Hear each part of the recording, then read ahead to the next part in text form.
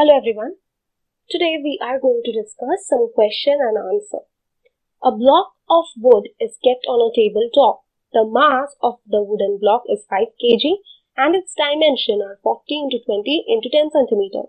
Find the pressure exerted by the wooden block on the tabletop if it is made to lie on the tabletop with its side of dimension 20 cm into 10 cm and 40 cm into 20 cm.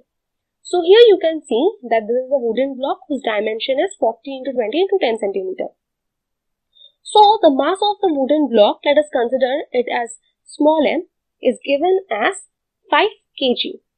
Now the weight of this wooden block applies a thrust on the tabletop. Now what is a thrust? Thrust is the force acting on an object perpendicular to the surface. So thrust is a type of force and we know that the formula of force is mass into acceleration due to gravity.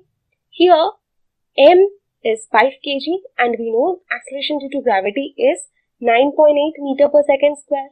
So we can write F is equal to 5 kg into 9.8 meter per second square, that is 49 Newton. Now they have asked us that what is the pressure exerted when it is lying on the dimension that is 20 cm into 10 cm.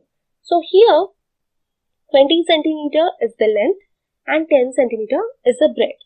So area of this side is equal to length into breadth, that is 20 into 10 cm or 200 cm square, which can be written as 0.02 meter square. Now we know that the formula of pressure is equal to thrust per area. So we are going to put this value in this formula. The thrust is 49 Newton and the area is 0.02 meter square. So pressure is equal to 49 Newton divided by 0.02 meter square, which is 2450 Newton per meter square. When the block lies on its side of dimension 40 cm into 20 cm, it exerts the same thrust. That is, when it is lying on 20 cm and 40 cm, the thrust is still the 49 Newton only.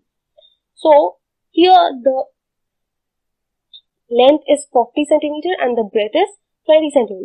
So the area is length into breadth, that is 40 into 20 cm or 800 cm square, which is equal to 0.08 meter square. So the pressure is, we know, thrust per area.